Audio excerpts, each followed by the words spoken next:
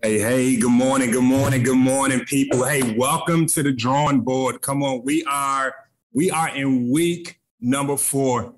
And I just want to kick it off to say, hey, good morning. Come on, happy Monday, guys. Come on, we made it to another week. Come on, you are in week number 4. Come on, of the drawing board. If you can do this real quick, let me pull my chat up real quick. Who's back in the gym? Talk to me real quick. Come on, be accountable. Who's been back in the gym? Just type in the comment section. Say, hey, Pastor Ant, I'm back in the gym. Come on, I've been doing my prayer curls. Come on, I've been worshiping God. Come on, working on the biceps. Come on, you are spiritual fit in this season. So come on, stay in the gym. That's the word for this week. That's your word. Come on, you know what? I'm staying in the gym. I'm not going to be distracted. I'm not going to say yes to other things that I don't supposed to be saying yes to. I'm going to stay committed to the plan that God has for me in this season. What I'm loving about the drawing board family is that we're talking about spiritual disciplines. Come on, somebody. We're talking about getting back to the basics of our Christianity faith, how we relate to God. How do we worship God? How do we pray? Because through these spiritual disciplines, or what we're calling a spiritual exercise, when we get into this pattern, there's a pattern that God has for us. I remember even back in January, kicking this off, God continued to even speak to us about this pattern that God wants us to go after. When we fall in line with a pattern, we become the very image of what that pattern is getting ready to create. There's an image that God wants you to be molded and created into. In order to do that, we have to be in the pattern. We have to be in the consistency of that pattern to fall in line of what that pattern is getting ready to produce. So the very nature, your essence, your DNA, the image of God that he has created you in, there's a pattern, there's an image that image has to obey in order to continue to represent what that image is supposed to be. For the first 2 episodes, we kicked it off talking about worship and prayer. And I love that even today, we're going to be diving into, come on, somebody, the good old word of God. Come on, we're going to be talking about the word of God. And here's what I love about this. If I can set all of this up, I love this quote, and I want to quote it correctly, so I wrote it down. I don't want to mess it up. The scriptures do not change, but we do. Hear that again. The scriptures do not change, but we do. The same scriptures can give us new insights every time we read them. Scriptures don't change, but we do. But every time that we read the same scripture, it can give you a fresh insight. You ever read the scriptures before? Well, I read that before. I got a good understanding of that scripture. Now, another time that we can come to the word of God, it can give us a fresh perspective from a new insight, a new angle, a new vantage point. This is the beauty of what the scripture can do in our life. And what I love about this is that even when we look at the iPad, I love my iPad. I love my iPad. Anybody, come on, if you know me by now, it's an Apple product. It's not an Android. It's like, come on, shout out to all of my good old saved Christian folks who have Apple products. We don't tangle with Android. We only follow through what the Lord's saying. But I love my iPad. I use my iPad for everything. I use my iPad for work, for meetings. Matter of fact, I even use my iPad on Sundays. I can think years ago when I first started preaching, I used to love preaching from the leather skin. I frowned upon other preachers. How dare other preachers preach from an electronic product? And 10 years later, look at me. I fell right in line with that. Now I preach from my iPad product. And what I love about the iPad, I have an understanding that with this iPad product, it comes with a manual. Had this iPad for years now. I understand the more I read this iPad manual, there's going to be things that's going to come to my memory, things that I didn't know about, that this product created by someone, the designer, had some specifics that they want to get the best out of this product. In order for me as the user, the owner of it, in order to use it correctly, I have to read the manual. See, the beautiful thing about this is that we understand, like Steve Jobs, he's probably the one who created this. He's probably the one who had the vision, the idea. He's probably the one that wrote everything down. He had a vision for the iPad. Here's what I understand, even through a little bit of research. Steve Jobs is not the one who actually sat in the room all by himself and created the manual. He wasn't alone by himself creating the manual and then he presented it to the Apple. No, there was actually a team that came around and began. He released the vision. The team caught the vision.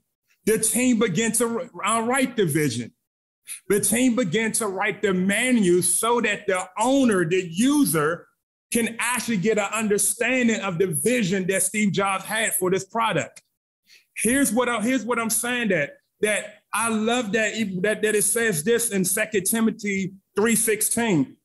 It says, all scripture is inspired by God and profitable for teaching, for rebuking, for correcting, for training, and for righteousness.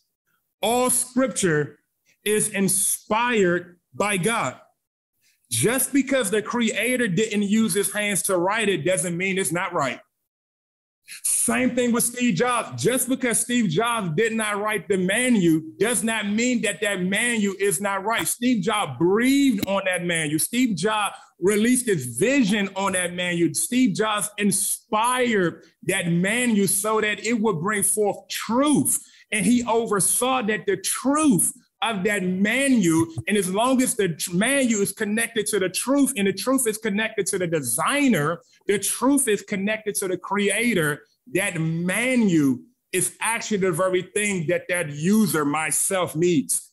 I wrote this down, that God is our creator. We are his creation. His Bible is our manual for his creation. Let me say that again. God is our creator. We are his creation. The Bible is the manual to get the best out of his creation. In order to get the best out of you, you have to go to the manual.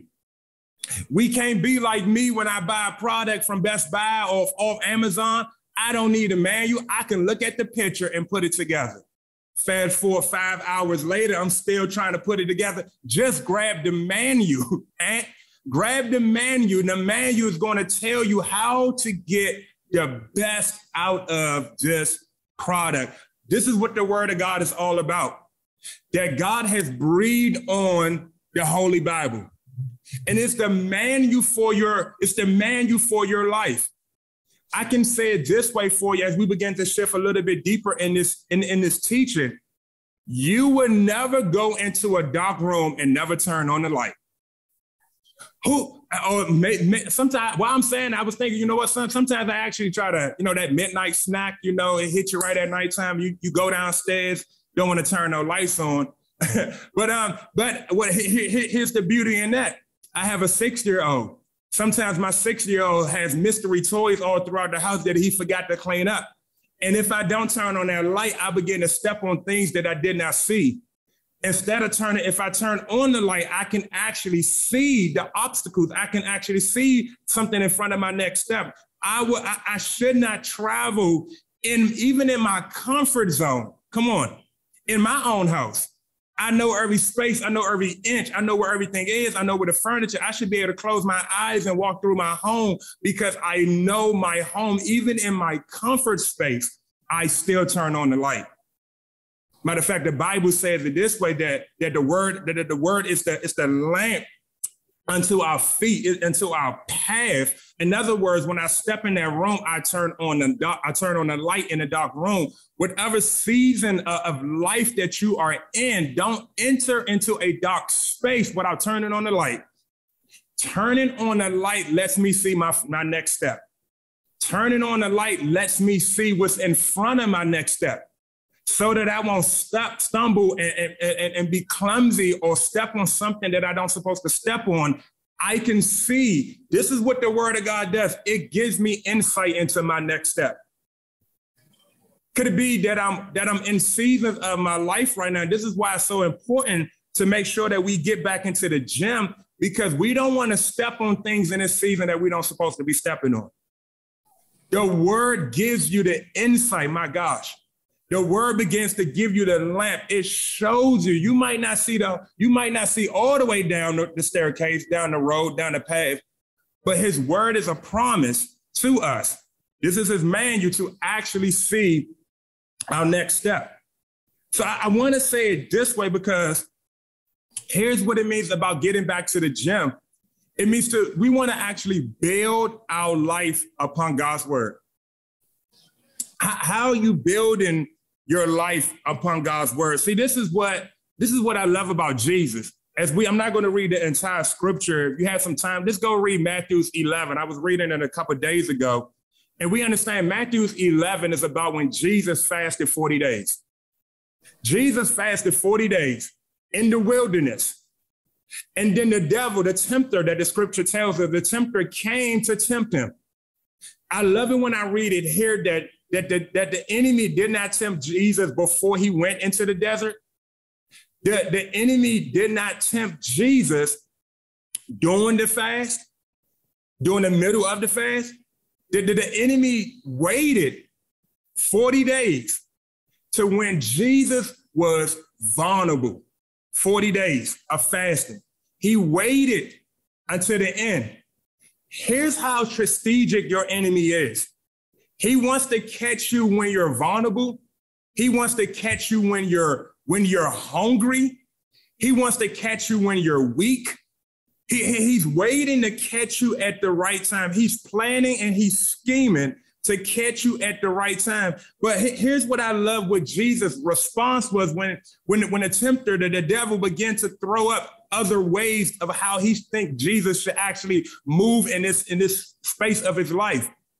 When he said, hey, you should go do that, Jesus responded here. Watch this. Jesus says, it is written that man should not live by bread alone. In other words, Jesus said, it is written that man should not. It is written. In other words, Jesus chose, I'm going to say it this way. Jesus chose the word over his wants. He said, man should not live by bread alone. Jesus was hungry. Let's be honest here. It wasn't that Jesus didn't want any food. 40 days, oh, I'm hungry. Anthony, I want some food. But he understood, do not choose your wants over the word.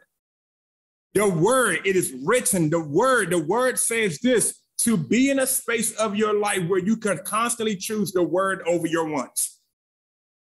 Here's what this appetite of reading God's words does. It gives me an appetite to consistently choose the word over my wants. Just as Jesus was just as Jesus was here being tempted, he was hungry, he was vulnerable, he was weak. He had some wants. We all can agree with that right now. You have some wants. Creating an appetite, or if I could say it this way, getting back in the gym as a spiritual discipline of engaging into the word of God gives me an appetite to always be in a space to choose his word over my wants. I want to be so in a space in my life where I'm being tempted by the enemy that I don't even look in his direction no more. My natural response is always the word of God. It is written. His word says this, choose. I'm going to say it this way, choose the word over his wants. But not only do we want to build our life upon God's word, reading the word helps you grow up. Man. Reading the word of God helps you grow. The more you read the word of God, it becomes a scripture. It becomes that mirror so that you can see yourself where you don't get it right. You can see God's love. You can see the correction. Like we read this earlier about what in 2 Timothy that the scripture is here to do what? The scripture is here to rebuke us. That's a good thing. The scripture is here to correct us. The scripture is here to train us in righteousness. In order to walk in that direction, we have to make sure that we are being under the teaching of the word of God for training in righteousness. We can't model that by ourselves. You can only model that from the word of God. The word of God has to be in it. You don't have the potential. The potential only comes from the word of God.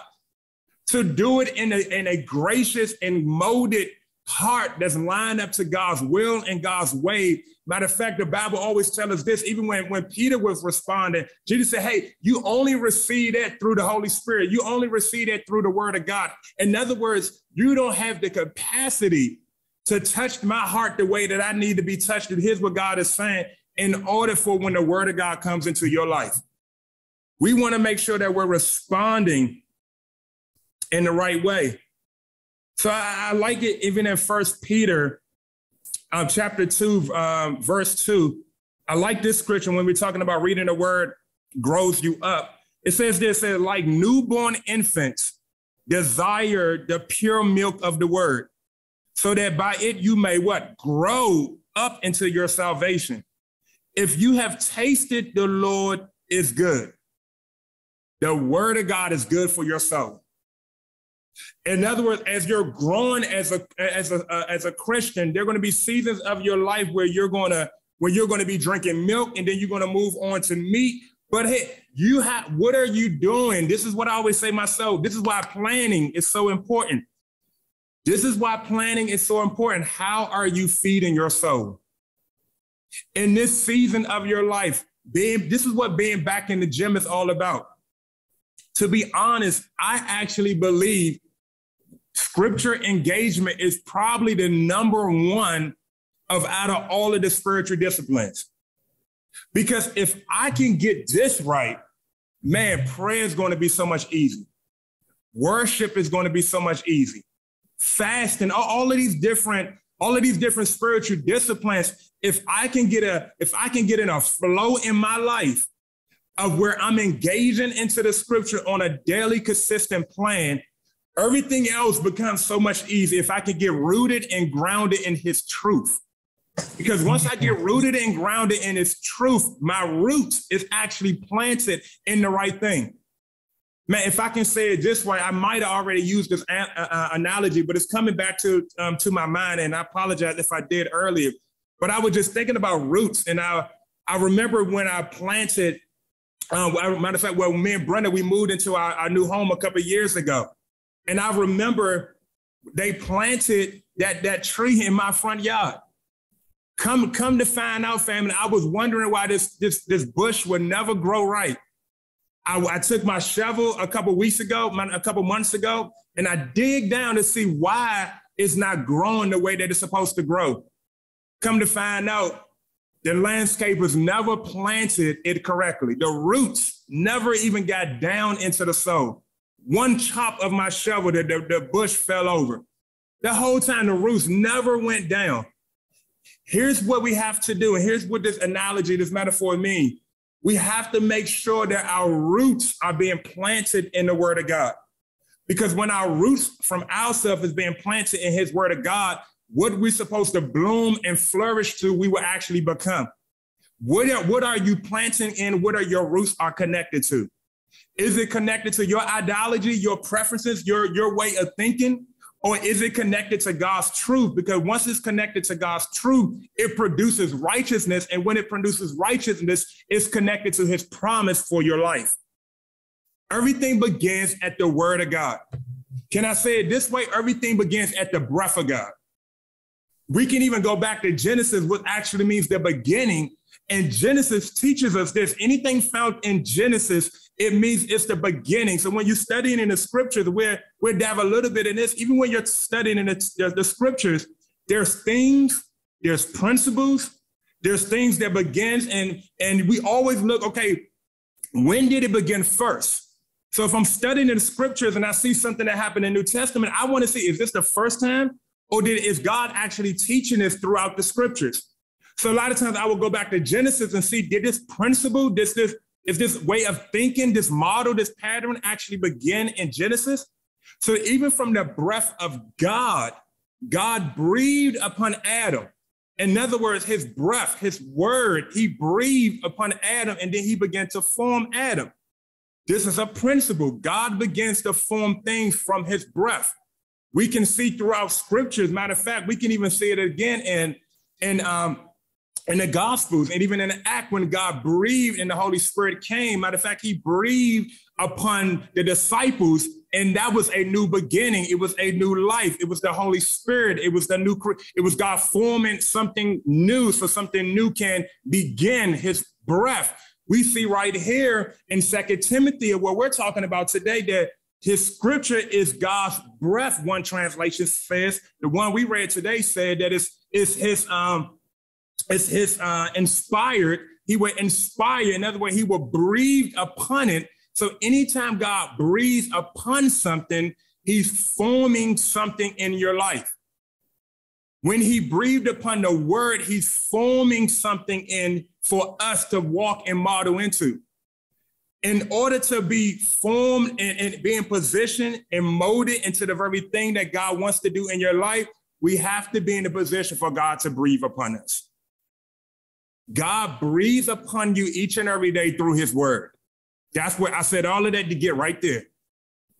The way that God wants to breathe on you, he wants to breathe on you through his word. This is why you guys know this. I don't know why this coming to my mind. You guys know the Snickers commercial. You know the Snickers commercial when the person's acting like a different person and then they go to eat the Snickers and then they actually change back into the person that they're supposed to be. I love the one with I forget the older lady names, but she was playing football. She ate the Snickers and she changed back. Funny commercial. It's 7 o'clock in the morning. I'm sorry, guys. But here's the analogy from that. Betty White. There we go. Thank you. Here's the analogy from that. When I'm out of alignment of who God called me to be, I always check how's my scripture engagement. Because scripture engagement is going to get me back in my spot. When I'm having a week when I just feel off, my mind is kind of all over the place. Come on, you're a little bit irritable. Maybe your attitude is not right where it needs to be. Your patience is not right where it needs to be. I always check myself, not just in worship and prayer. I always check myself, man, how's my scripture engagement? Because if you're anything like me, when I get hungry, I get irritable. Come on. All of my real people say amen. Come on. When I get hungry, I get irritable. I get a little grounding. I'm a little quicker with the kids. Come on, because I'm hungry. It's the same thing for my soul. My soul is trying to let me know, dude, I'm hungry. Feed me. Feed me.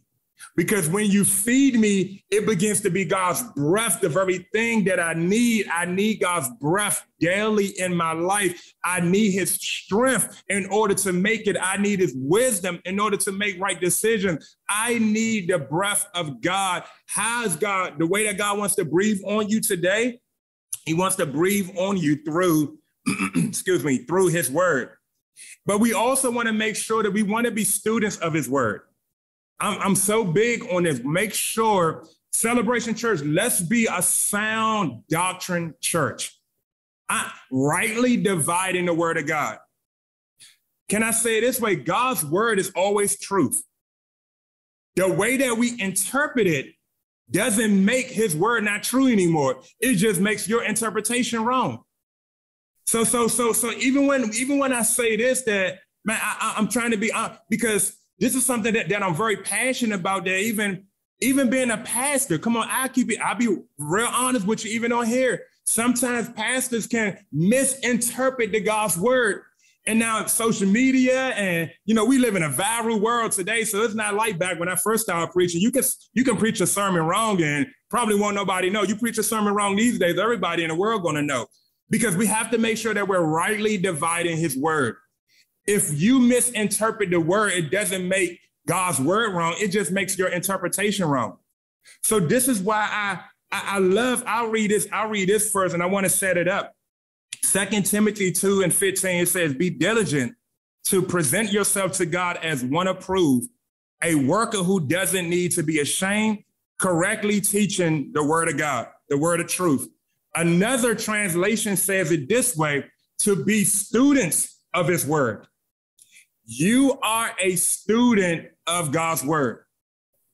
To make sure that we're not using God's word as a textbook, but we are using God's word as a sacred piece for we need it in our life. In other words, we don't read God's word just for our heart. We also read it for our mind. God wants to speak to your mind and your heart as well. But we're not just reading a word to get through chapters. We're reading his word to get to an understanding. And that understanding comes through patience and time with the Holy Spirit. How are you being a student of God's word? The best thing you can invest in your life is your relationship with Jesus Christ. So the investments that you're making in this season of your life, how are you investing so that you can become a better student at God's word? Matter of fact, if I can say it this way, I read the scriptures with humility. Begin there.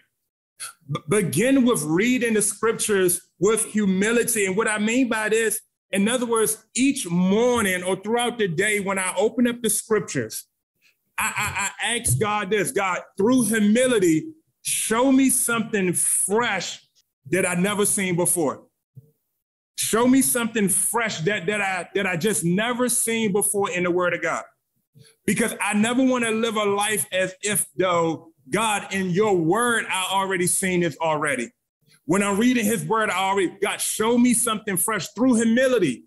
It doesn't matter if I'm just reading John 3:16. God, show me something fresh through humility. God begins to illuminate something that you've never seen before. The next is read the scriptures with honor.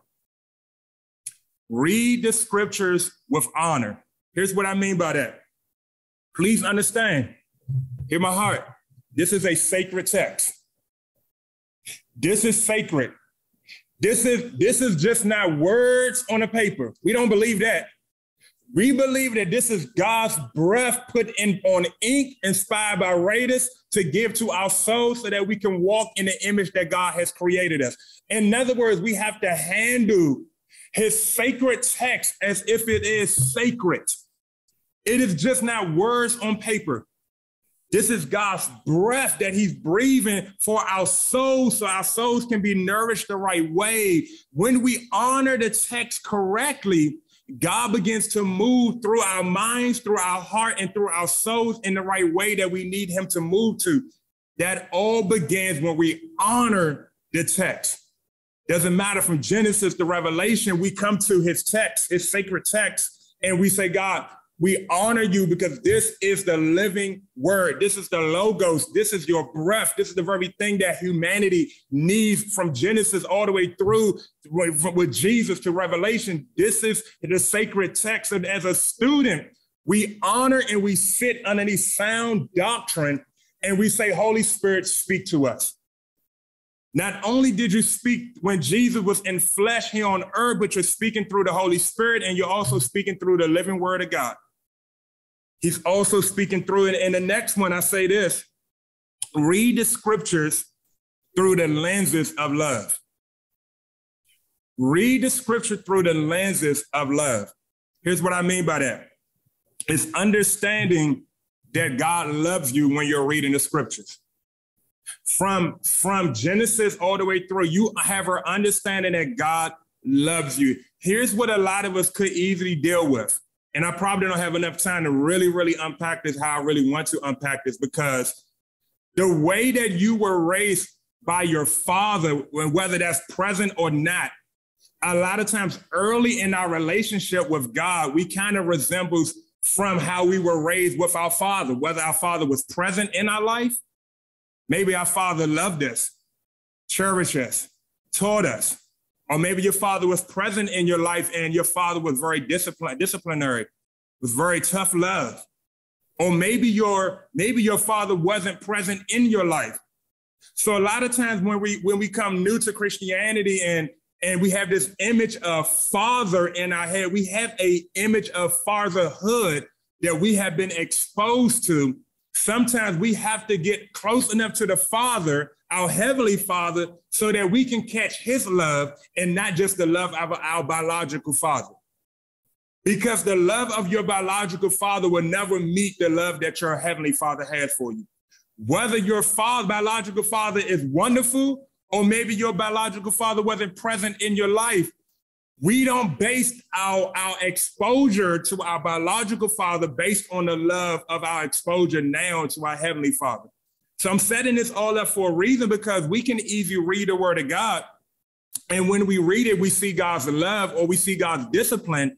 And if we were exposed to discipline in one way, we can easily, our default can begin to shift back to, oh, maybe God doesn't love me because I've been exposed to this type of disciplinary in my life. When I make a mistake, this is how my father treated me. This is how my father reacted.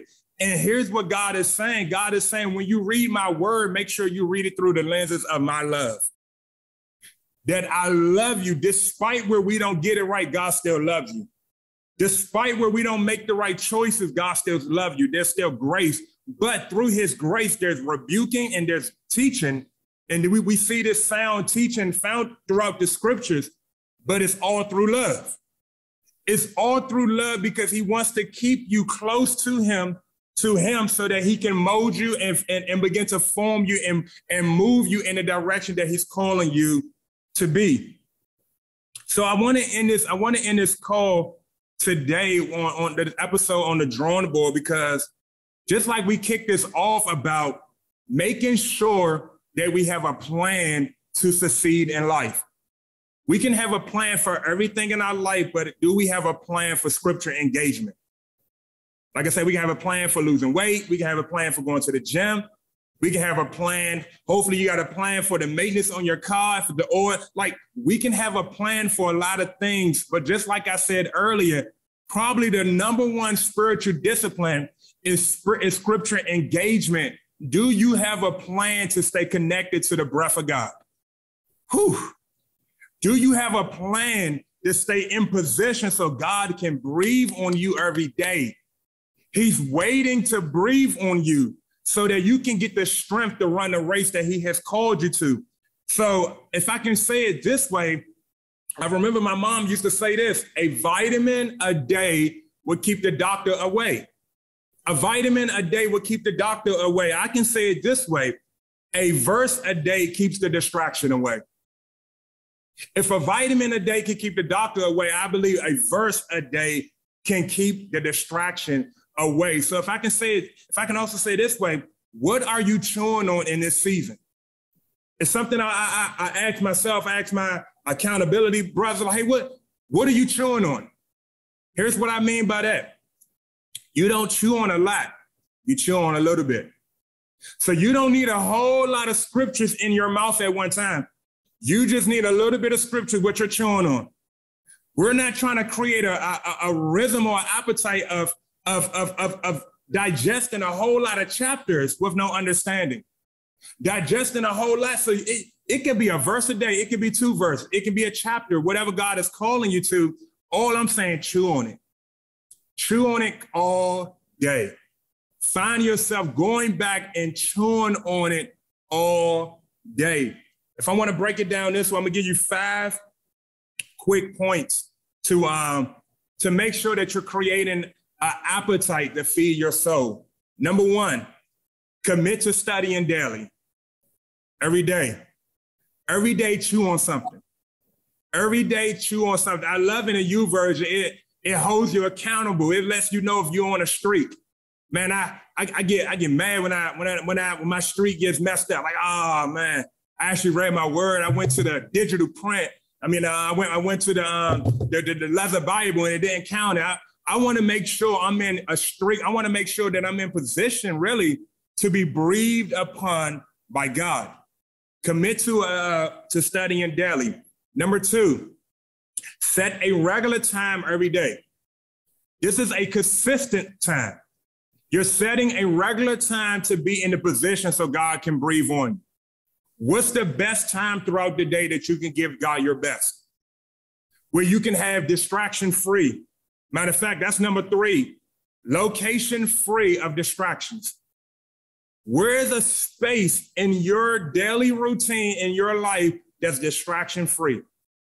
Maybe it's 15 minutes. Maybe it's 30. Maybe whatever it is, carve out time where you can be distraction free and say, God, breathe on me. I want to get into your word. I want to feed my appetite. Number 4, prepare yourself to listen to the Spirit before you start reading. Prepare yourself. Maybe that's through worship. Maybe that's through just quiet time. You just quiet. You're just sitting. That's so important, because even through worship, and we didn't talk about this a lot of times we're doing majority of the talking. I want to get into worship where I hear God talk more than me.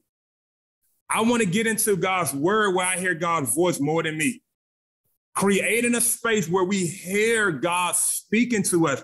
So even when we're going into the scripture engagement, I want to make sure that my heart is in a position so that I can actually hear what God is speaking. So I'll chew on that. I'll break it down.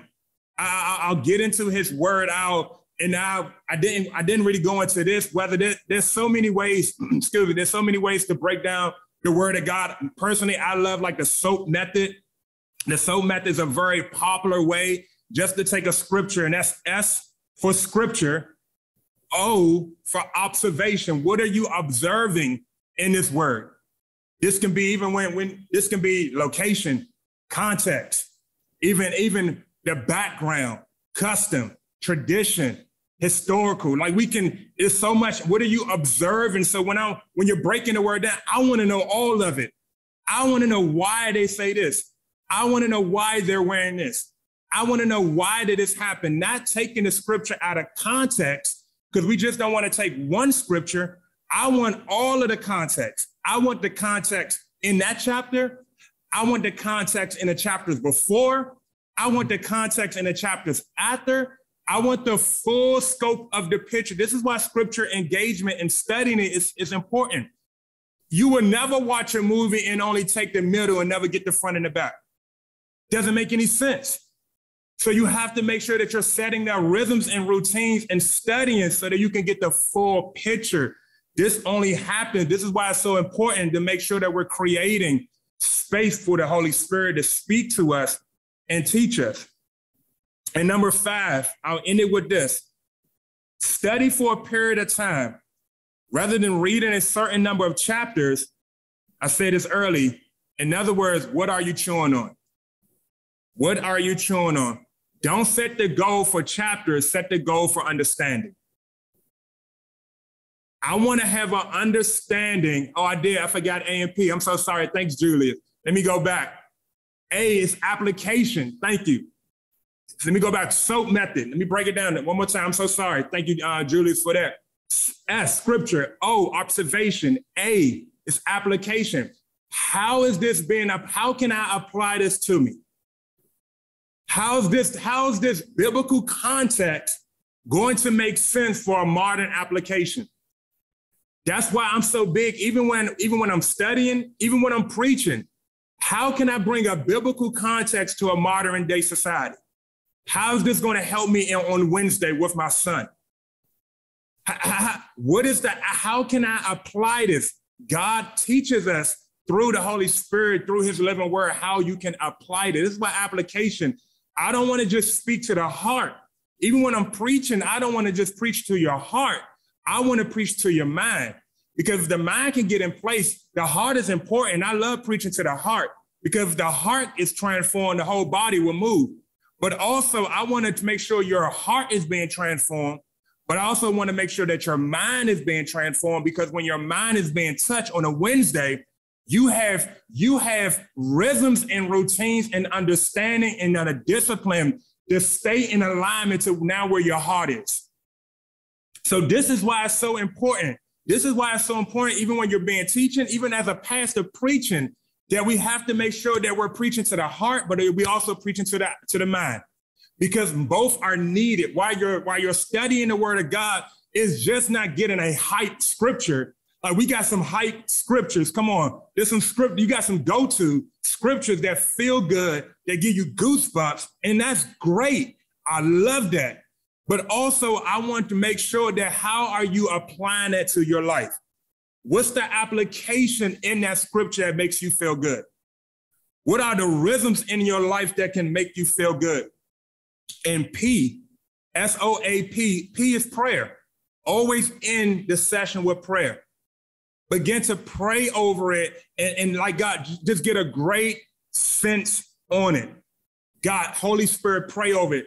So there's different ways. I personally love, and it can get a little costly, I love the logos software. They have different levels of that you can, it's so many, I feel like I need to spend some more time on this, but it's so many commentaries like, hear my heart on this, family. Whatever you invest in is what you believe in. If you believe in yourself and you believe in your spiritual growth, invest in being a student of God's word. Invest in it. Spend money into it. Spend money into books and commentaries and softwares. Spend money, invest in it. A book. I remember when I first got saved over 10, 15 years ago. And I still got books in my library now, a month a day. I wasn't making that much money. You know what? I can buy one book a month. One book a month, I would just buy it. And before I know it, people started sending me commentaries and different stuff. Why? Because I want to be a student of God's word. I want God to breathe on me daily. Amen, amen, amen, amen. So that's what it's all about. That's what it's all about. And as we get ready to close, I wrote this down. I kind of said it already. As we get ready to pray over this, do you read? This is a great reflection for this week. I always want to end this session with a reflection question. For your weeks, are you reading for understanding or are you just reading to finish? This is what I wrote in my notes even last night before I laid down. It's a great question. During this week of spending time with God and his word, am I just reading for understanding? Or am I just reading to finish? Or am I reading to actually get an understanding? So there's going to be times where you just need to pause and sit right there. Break it down. Study it. Holy Spirit, speak to me. Don't just read to finish a race. Read to get an understanding what the Holy Spirit wants to speak to you. Like we said to kick this on, get ready to pray it out. Scriptures never change, but we do. But the same scripture can give you a fresh insight. That's why it's so important. Here's what we're learning through these each week of learning how to pause with God. Learning how to pause allows God to be God. Learning how to pause in scripture engagement gives room for the Holy Spirit to speak to you the way he wants to speak to you.